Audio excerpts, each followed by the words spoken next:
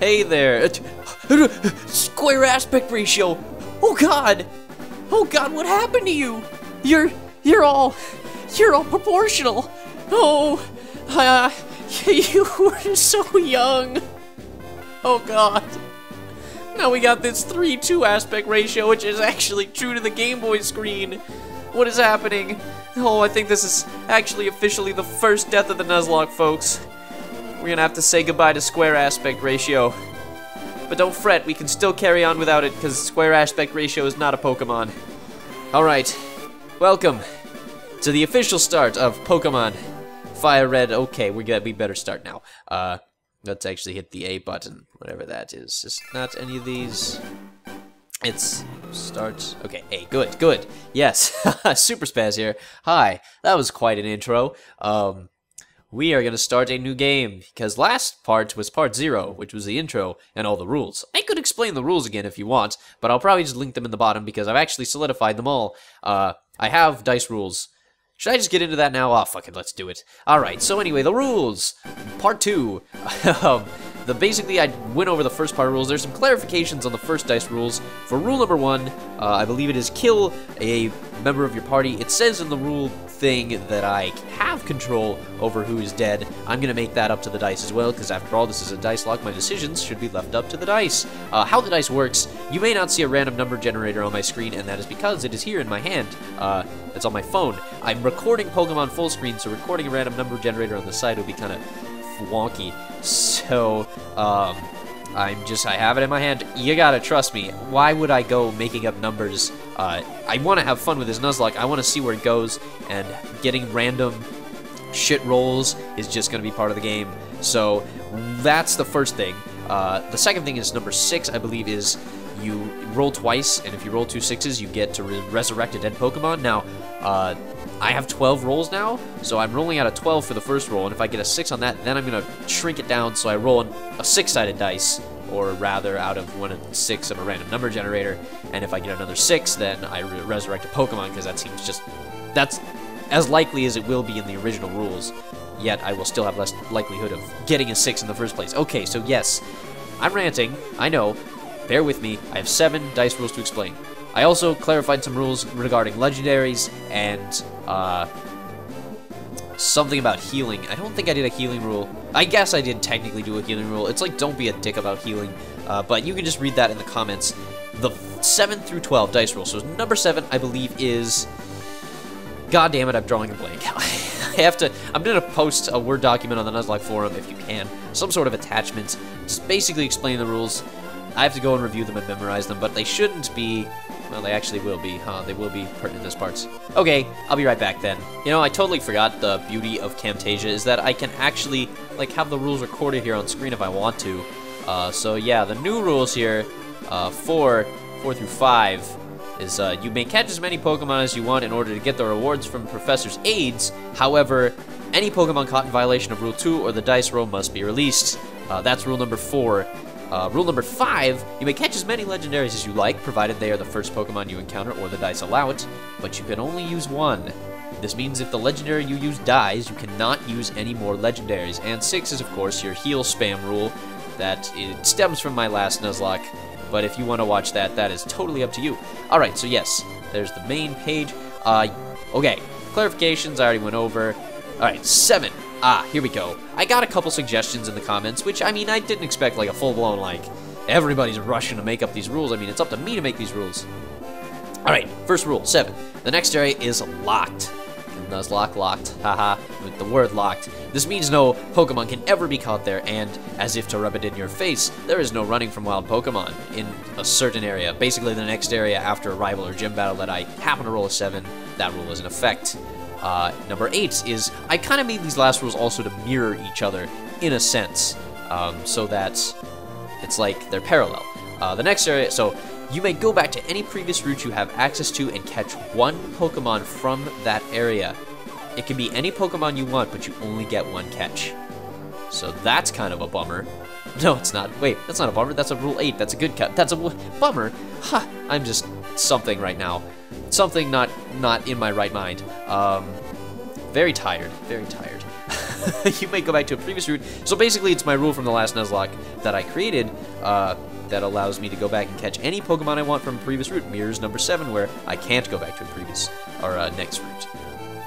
Number 9, withdraw your weakest Pokemon from the PC and put it on your team. This Pokemon cannot be removed from your team unless it is killed. If this Pokemon dies, it takes another random Pokemon from the PC with it. This is kind of to ensure that you don't just go randomly killing the fuck off of that weak Pokemon that you picked up, because, I mean, there'd be no spirit, there'd be no sport in it. You actually have to have some risk here.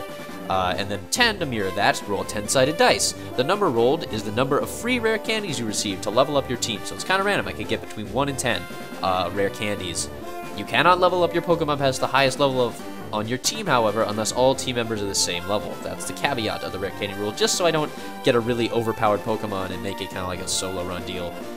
I don't see any problem with that, but, you know, just for the spirit of having everyone be equal. Okay, 11. You must fight the next gym leader or rival without healing in battle.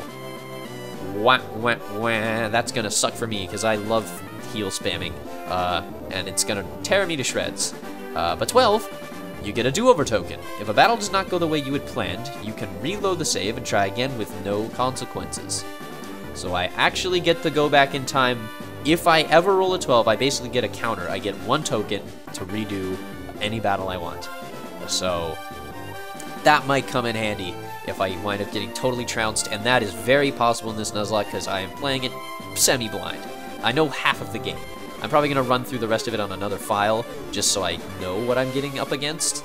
But otherwise, that's it. These are the rules. Nothing to it. So, as I was saying, let's get started in this new game. Gosh darn. Alright, we don't need to explain how the buttons work. I know how they work. Yes, yes, yes, in the world which you were about to enter. If you want to watch me do this voiceover, you can just go to the last part. I'm not going to read it all. I'm sorry. I will give Professor Oak a new voice, because I thought about this long and hard, and I know exactly who to make him.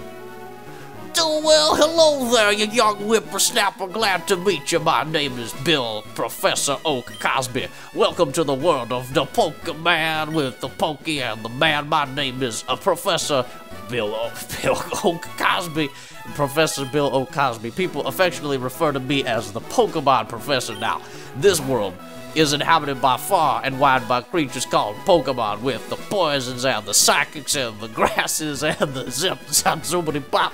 So for some people, the Pokemon are the best. Others use them for battling with the Pokeballs and the biting and the kicking and the flaming, throwing and the...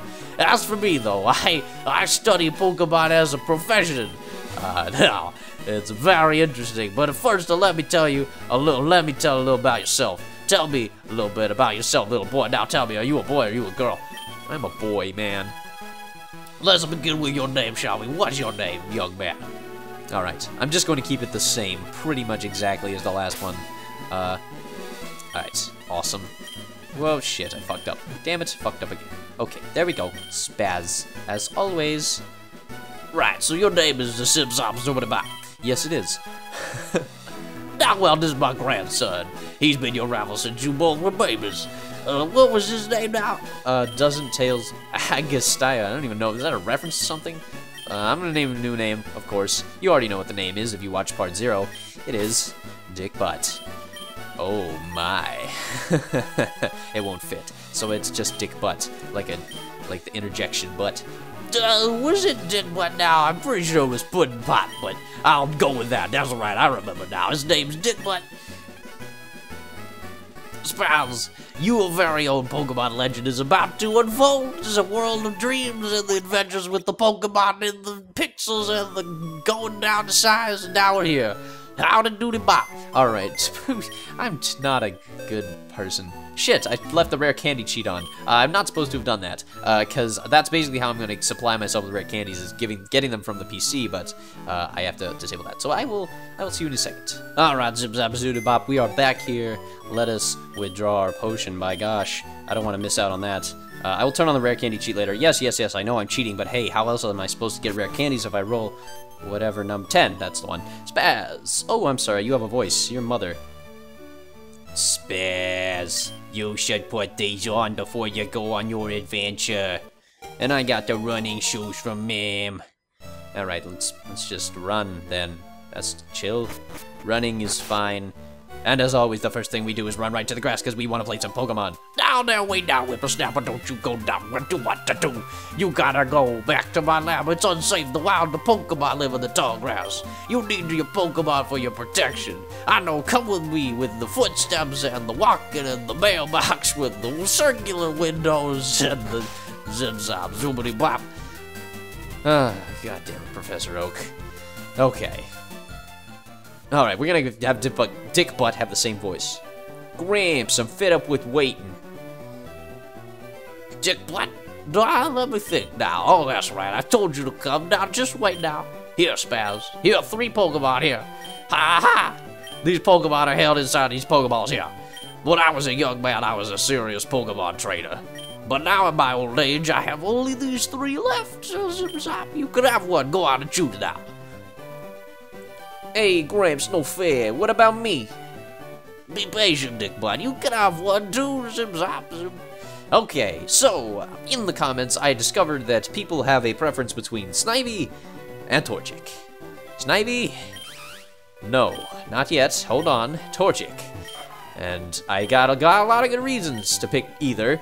Snivy in this hack, I believe, is Grass Dragon, and there's a little secret that you can get 10 minutes in with Snivy, but I don't know what it is. I've never found it. I have no fucking clue what the developer Doesn't is talking about. Oh, that's why Doesn't's Gary's name, because Doesn't's the fucking hack creator. Stupid. Okay, but we're definitely not going with Piplup, because I already done water starters. As much as I love water starters, gotta abandon it. So, what we're gonna do, in the spirit of a dice lock, is leave the decision up to a dice. And the other reason I should pick Torchic is because I picked it by accident last time and it was meant to be, it was fate. So, here's the deal. 1 is Snivy, 2 is Torchic. Let's see what we get. 2. We're going with Torchic. As much as I hate to leave you behind, Snivy, I gotta go with Torchic. Alright, Torchic is my choice. It's very easy to raise. Yes, I'm going with Torchic. Yes, it is very energetic. Alright, Prof. Oak. You with your weird eyebrows that are kind of on the side of your head. Yes, of course I have to give a nickname to Torchic. Alright, sorry for all you Snivy fans out there. But Torchic does actually get the higher end of the, because he's going to pick Piplup now, but I get the advantage because I have a fighting type move. So, anyway, since we're going with the military theme again with our starter, I thought of the perfect fucking name. Colonel, hold the phone. Nope, no, not the S yet. Because, you know, KFC and all, and... Oh, I can't fit that, can I?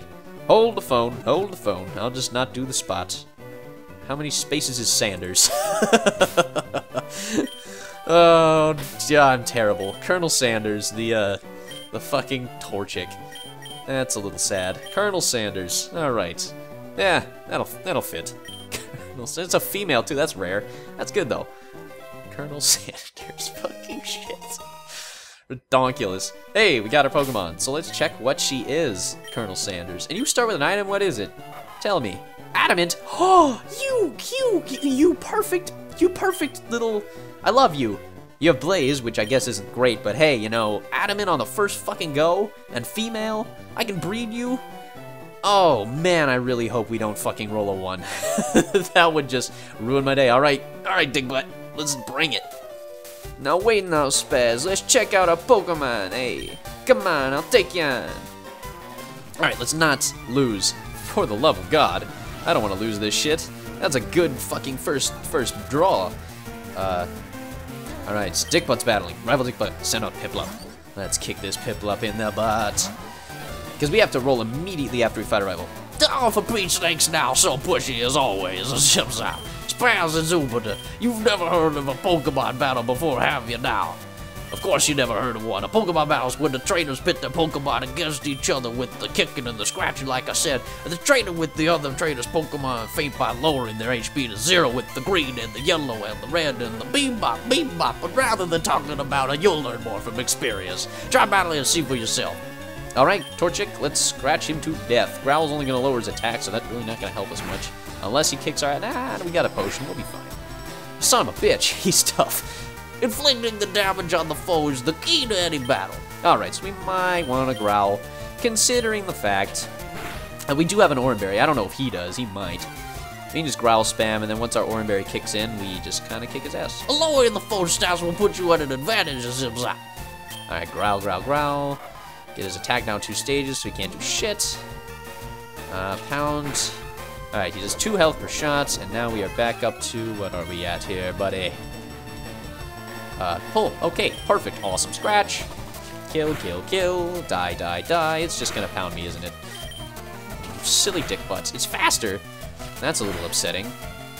Alright, fine. Yeah, and the reason Adamant's so good, I mean, you might be thinking to yourself, this is a Gen 3 game. Adamant's kind of for Torchic, because he could be mixed if you wanted. Not true! Torchic, actually, the physical special split is included in this hack, so Torchic is totally gonna be fucking a beast. Colonel Sanders, I am fucking glad to have you on the team. Let's just hope the roll doesn't destroy this all for us. What? Unbelievable, I'm the coolest. What are you doing? I picked the wrong Pokemon. Hey, sick. We got $80 Poké Dollars. Zip zop, excellent, dominant bop. If you win, you earn the prize money and your Pokemon will grow. Battling other trainers and make your Pokemon strong. Sweet. Okay, I'll make my Pokemon battle to toughen it up. Spaz, Gramps, smell you later. I'm the coolest. Okay, we gotta roll right now. So, this will be probably the last thing that happens. Provided Professor Oak doesn't have anything else to say. Damn it, I always go to the wrong app. Okay, 1 through 12. Let's generate this thing. 9. What is 9? It's a bad roll, I know that. Oh no, motherfucker! That's the, wait, that's the take the weakest Pokemon out of your box rule. I can't do that, so I guess I have to roll again? Yeah, I guess so.